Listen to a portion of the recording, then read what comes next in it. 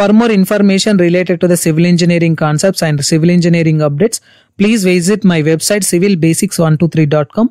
Go to type civilbasics123.com in Google so that my website will be open here like this. So which is consisting of all detailed concepts related to the civil engineering topics. So please follow my website civilbasics123.com.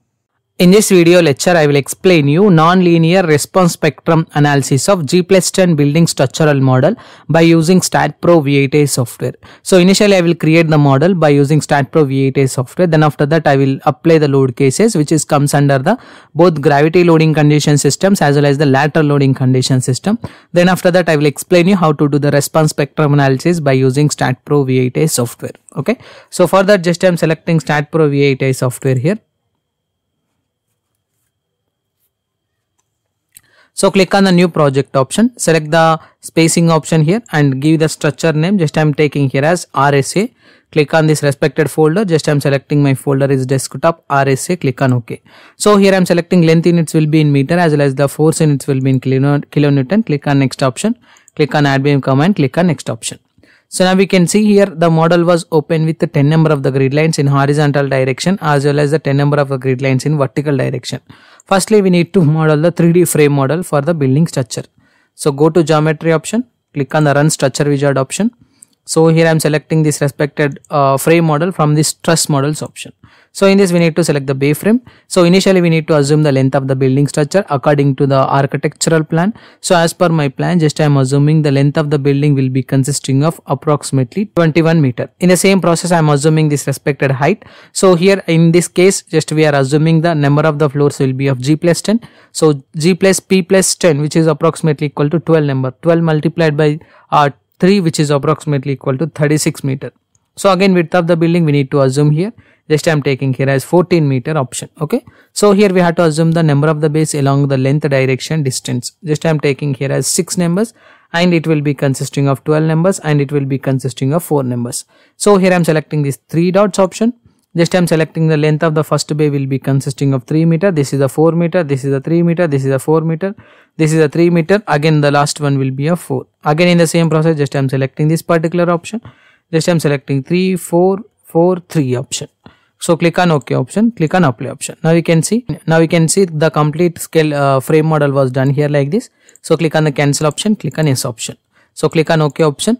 So now it will be imported to staad Pro software here like this. Now we have to hide this particular snap node beam option. So now we have to add the slab section for the building structure. So for that initially we need to cut the one of the slab section. Just I am selecting here, click on select to view, click on OK. So here I am cutting this particular portion here like this. So now we have to add the slab section for this respected portion. So as per your consideration. So just I am taking for example as per my example just I am taking as 4 node plate option. Just I am selecting starting second, again I am selecting here like this. Okay. So in the same process we have to add all the frame section, all the slab section with the help of the 4 node command. So here in this case just I am assuming this respected section will be consisting of passageway with the staircases here like this. Otherwise we will assume the staircases here like this. Click on delete option, click on yes option. So now we have to click on the 3D view. So now we have to select the slab section. So here I am selecting slab.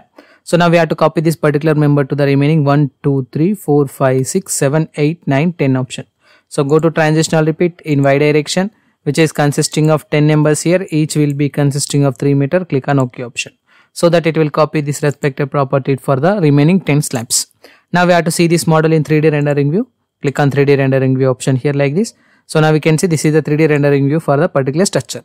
So after modeling process done, we need to apply the dimensions of the beams and columns. Click on general option for that. Click on define option for that. Just I am selecting the rectangular property, which is comes under, just I am taking here as 0.5 cross 0.5 as the square column. So click on add option. Again in the same process just I am adding the beam size, which is consisting of 0.5 cross 0.23. So again in the same process I am selecting the plate thickness, which is comes under 150 mm for the all the slabs. Go to select the column option. Go to click on select option, beams parallel to y direction condition. Click on assign to selected beams, assign yes option. In the same process just I am selecting the beam, go to select option, beams parallel to X condition system. In the same process, I am selecting the beams parallel to Z condition. Click on assign to selected beams, assign option. In the same process, we have to select the plate thickness by using assign to view, assign option, yes option. So after applying this properties of the building, we need to see the model in rendering view. So click on the 3D rendering view option. This is the complete model of 3D rendering view for the building structure. So now we have to apply the support conditions. Go to click on supports, click on create option, add your fixed support. Select your support to with the help of the front view option. We need to assign all the node points at the base. Click on assign to view, yes option. Okay. So now we have to define the load cases initially, which comes under the dead loading condition, live loading condition, as well as the seismic loading condition and response spectrum load and wind load condition system. So before that, firstly we had to define the load cases, which comes under wind and seismic.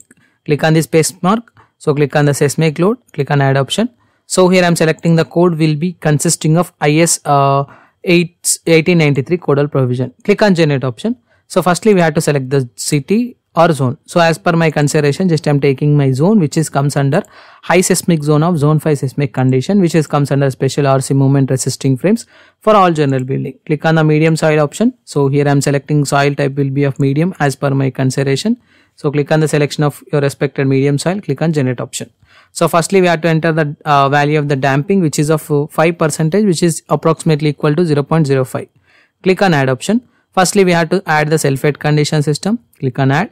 Select the member weight. So here we have to add the uniformly distributed load, which is related to the sum of the all wall loading condition system. So as per the considerations of the building, we will consider the external wall will be consisting of 0.23 thickness. If you multiply this particular value with 3 multiplied by unit weight of the brickwork, so that it can get the value is 13.8. In the same process, if you calculate the internal wall thickness, which comes under the 0.125 multiplied by your respected value of 3 multiplied by your respected value of 20, so that it can get the value is 7.5. Again we have to calculate the parapet wall load, which is consisting of 0.125 multiplied by 1.2 meter height multiplied by 20, so that it can get the value is 3. So 3 plus 7.5 plus approximately 13.8, which comes under the value is 24.3 value. So here we have to enter the value of sum of all the wall loading condition system, which is related to the 24.3 kilonewton per meter for the respected member load condition system. Click on add option, close option. Now we have to select this member load condition system. We need to assign for the beam section. For that, go to click on the select option, beams parallel to X direction condition. Again in the same process, we have to select the beams parallel to Z direction condition. Click on assign to selected beams option, assign option, yes option. Now we have to define the wind load. Click on the wind definition option, click on add option. So firstly we have to add the wind 1 type 1. So here we have to calculate the intensity of the particular wind load condition system, intensity for the respected height. So in my previous videos I was explained how to calculate the wind loading condition system according to the IS 875 part 3 codal provision standard. So I will provide you that respected video link in above card link. You can watch that particular video by using above link. Okay, so here I am assuming the value, particular value as per my consideration. Next I am selecting 1.8, which is acting at a distance of 36 meter. So this is the rough value, just I am assuming here as per my consideration, just I am selecting here. So which is consisting of 1.2 meter, again which is acting at a distance of 18. Let us consider 1, just I am taking at a distance of 9. Again in the same process 0.5, which is acting at a distance of 6. Click on add option. In the same process we have to add the exposure factor as 1. Click on add, close. Select the exposure factor 1 by using assign to view option, assign option, yes option. So after applying the exposure factor condition, we need to apply the load cases for the building. Go to click on the load case details option. For that, click on add option. So firstly we have to select the seismic loading condition system, which is related to the earthquake load in X direction condition system. Click on add. In the same process, we have to add the earthquake load in Z direction condition. So after adding this particular earthquake load in X direction, Z direction, we can add the seismic loading condition, which is related to the response spectrum analysis condition system sequence. Okay. So click on add option. In the same process, we have to add the wind loading condition system. Just I am selecting the wind option here. Just I am selecting deblex option here as the notation, wind Z option. So again we have to select the dead loading condition system, which comes under the dead condition system only. Again in the same process we have to select the live loading condition system. Take this value is LL option, add option. So initially we need to select the earthquake loading condition system, X direction, click on add button. So initially we need to select the self-weight conditions, seismic loading condition system, which is acting in X direction with the factor as 1. Click on add option here. Okay. So initially it will ask you to save the model. Click on add option. So initially we need to check that whether it is added here like this or not. So again in the same process we have to select this earthquake load in Z direction. Click on add. Select this seismic loading condition system with the Z direction value. Click on add option. Okay. So after that we have to select the response spectrum analysis case. Okay. So for that just I am selecting RSA option here. So initially we need to add the response spectrum value for the respective direction of the self-weight in all X, Y, Z. Select the X direction with -1 value. Click on add option. Again I am selecting the Y direction condition. Click on add option. Again I am selecting Z direction condition. Click on add option. So after adding this particular value, we need to add the member load, which is comes under the summation of the all the wall load condition system for the X, ZX, ZY, ZZ. So which is comes under the value is -24.3 intensity, which is related to the ZX value. Click on add option. Again select the ZY value. Click on add option. Again select the GZ value. Click on add option.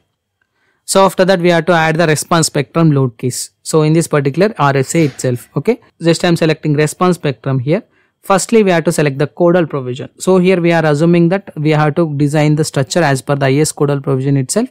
Just I am selecting here as IS 1893 codal provision.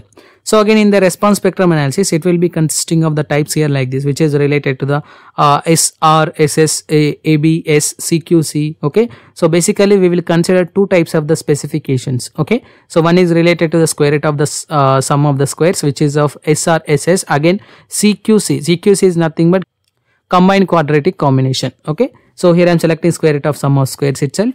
So here we have to select the acceleration in X direction with the factor as 1. Again select the acceleration in Z direction with factor 1. Okay. So now we have to select the subsoil condition. Basically it will be consisting of the three types of the category. So from this category just I am selecting the medium soil condition. Why? Because we are already defined that particular medium soil condition in the starting stage itself. Okay. So click on the add option so that it will add the response spectrum analysis case for the respected consideration. Select the self-weight. Click on assign to view option. Assign option. Yes option. In the same process we have to select the self-weight in Y direction. Assign to view. Assign yes option. Select the Z direction condition. Assign to view. Assign yes option. Select this uniform load, which is related to the beam load condition system. Go to select beams parallel to X direction condition. In the same process just I am selecting beams parallel to Z direction condition. Let us consider here. Click on assign to selected beams. Assign yes option. Again in the same process we have to select this particular GY value. Click on assign to selected beams. Assign yes option. So in the same process we have to select the ZZ value, which is also comes under assign to selected beams option. Assign option yes option. So now we have to define the wind load condition. Just I am selecting wind X. Click on add option. Select the wind load condition, which is in X direction with the factor 1. Again I am selecting the factor is -1 condition system. Click on add. So now we have to select the wind Z condition system. Click on add. So here I am selecting the wind load condition system with Z factor. Click on add option. Okay. So again in the same process just I am adding the factor is -1 condition system in opposite direction. So now we have to add the dead loading condition system for the building structure. So here I am selecting the dead load value for this particular structure. So click on the select the dead load. Click on add option. So firstly I will add the self-weight condition system for the particular structure. So after that we have to add the member load, which is comes under the all the combinations of the beam load condition system, which is of -24.3. So again in the same process we have to add the floor load, which is comes under the -2 intensity, which is acting at a distance of 3 and 36 value. 6 and 36 value. Why? Because in 6 meter it will be consisting of the first slab for the building structure. Click on add option. So after that we have to add the live loading condition, which is comes under this category. So further just I am selecting the live load condition system. Go to select the floor load condition system for this consideration, which is comes under -3.5, which is acting at a distance of 6 and 36 meter value for the building structure. Click on add option. So click on close option. Select the self-weight condition system with the -1 factor value by using assign to view option. Assign option yes option. Again I am selecting uniform load, which is comes under the beam dead load. Go to select beams parallel to X condition. Again I am selecting go to select beams parallel to Z condition. Click on assign to selected beams option. Assign option. Again click on the yes option condition system. So after that we have to select the load combination system for the building structure. So go to select the loads and definitions option, details option. So click on the add option. Select the auto load combination according to the Indian standard codal provision system. Click on generate option. Click on add option. so that it will generate the load combination for the building consideration. Now we have to analyze the structure. Go to analysis and print, add your no print option, close option, go to analyze option, click on run analysis option, save option, so that it will do the analysis process for the respected considerations of D+10 structure with the help of the non-linear response spectrum analysis load case. Here my model is obtained with 0 errors. Go to post processing mode option, click on done option. Okay, apply your load cases, click on OK, so that it will display the deflection diagram for the different types of the load cases and combinations. So here I am selecting response spectrum analysis case. Due to the presence of the response spectrum analysis case for the mode 1, the deflection diagram is showing here like this. In the same process, you can see the deflection diagram for the different types of the mode numbers. In the same process, you can click on the shear force diagram. So now we can see this is the shear force diagram for the particular structure due to the presence of the mode number 5. Again, in the same process, you can click on the bending moment diagram. This is the bending moment diagram for the particular structure with the considerations of the response spectrum analysis. Again, click on the animation option, select the deflection option, select the load case, or else you can select any one of the force, or else you can click on the section displacement or displacement, click on apply, so that it will display the displacement diagram for the particular structure under consideration. This is the response spectrum analysis case deflection diagram. Okay, so after that we have to see the results which is comes under the response spectrum analysis condition systems. Okay, so for that, click on the staad output file option. In the staad output file option, you can able to see the all the results which is comes under the response spectrum analysis. So click on this particular results option. So again, click on this Eisen solutions value. So it will be consisting of the frequency for the respected considerations of the different modes here like this. Again, it will be consisting of the response spectrum load case condition system, which is related to the lateral loading condition, modal weight condition system. So this is the peak story shear value for the particular structure, different types of the floors. Again, select the base reactions. These are the base reaction for the consideration, and these are the model participation factors. Okay, so this is the complete process of the non-linear response spectrum analysis of G+10 building structural model as per IS 1893 codal provision by using StatPro V8A software. If you have any queries about this respected video, please try to text me your questions in the below comment box. I will try to give the answer for that respected questions. Thank you.